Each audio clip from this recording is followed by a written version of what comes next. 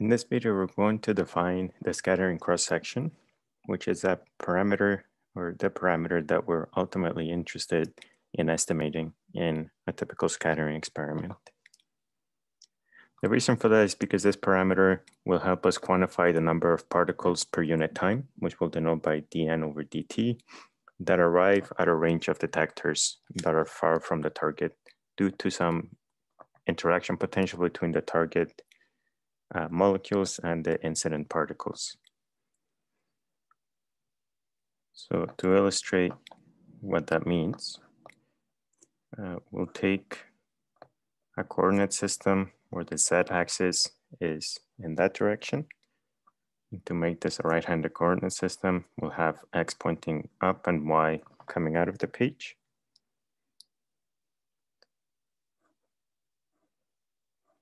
We then have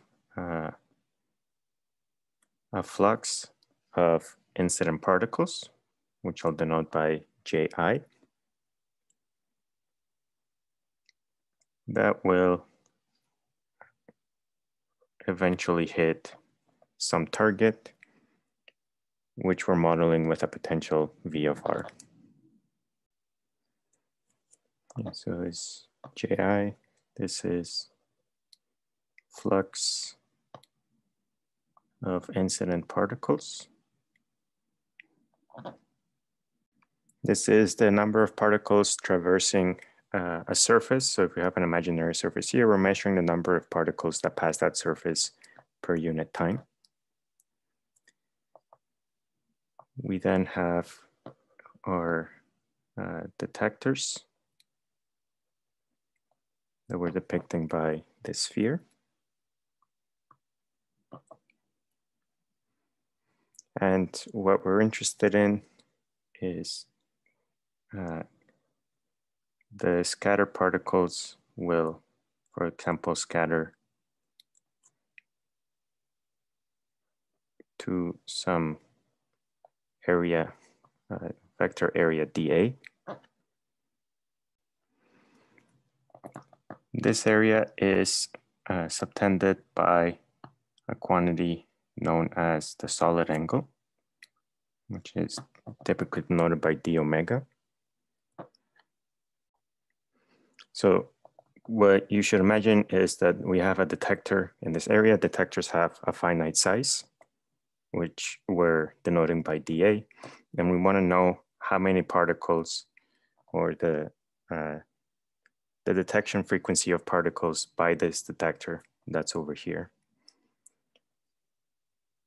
If this detector is at some distance r from the target,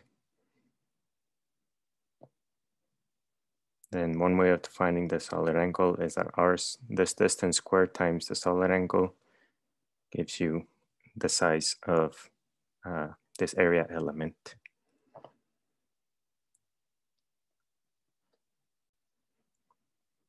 This is typically written in spherical coordinates as sine theta, d theta, d phi.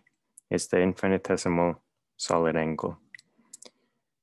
So here, to get an orientation for this, if we have some direction like this, we're denoting by theta the azimuthal angle, so the angle in spherical coordinates with respect to the z-axis. And the polar angle, phi, is the angle in the xy plane relative to the x-axis. So it's getting a bit crowded, but this angle over here, at which the particles are scattering, we can denote that by the pair of angles theta and phi. This tells us the direction in which the particles are scattering. And what we can deduce from this situation is that the number of particles per unit time that arrive at a detector over here, that's going to be proportional to the flux of incident particles. The more particles you have incident on the target, the more particles you expect on this area. And it's also proportional to the solid angle. So the larger an area that you're looking at, the more or the larger the detection frequency that you would expect. The proportionality constant between these two quantities, that's what we denote by delta sigma of theta and phi times the flux of incident particles and the solid angle. So this quantity is called the differential scattering section. The word differential is a bit misleading because this isn't a differential, which is why I'm not using the letter D, but it is a fractional part of a larger quantity, which will be the scattering cross-section. And that's why I use the symbol delta. It's in general a function of theta and phi.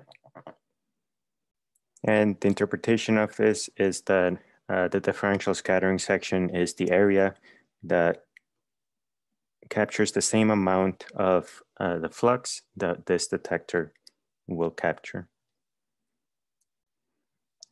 So another way of writing this that will help us interpret what this differential scattering cross-section is to isolate it like so.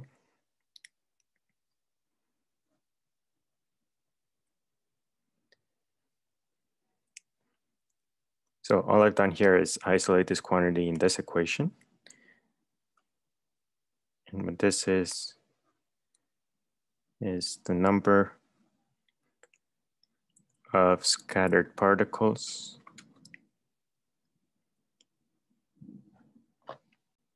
per unit time.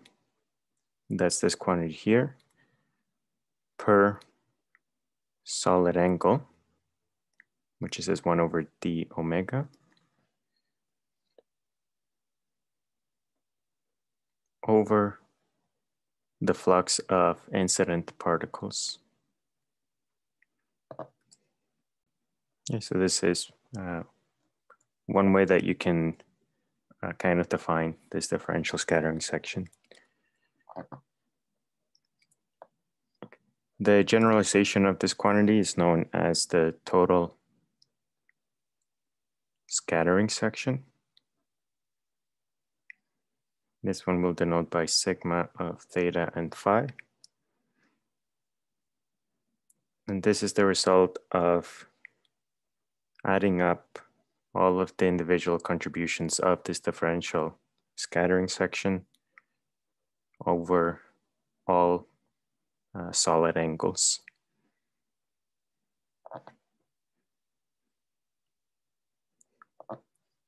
We can also write this more explicitly.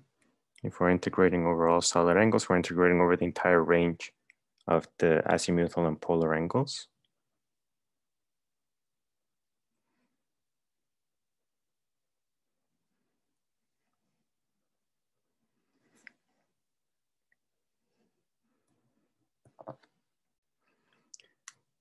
We're ultimately going to be interested in being able to estimate this total scattering section, as that will tell us something about how the particles are being scattered by a given target.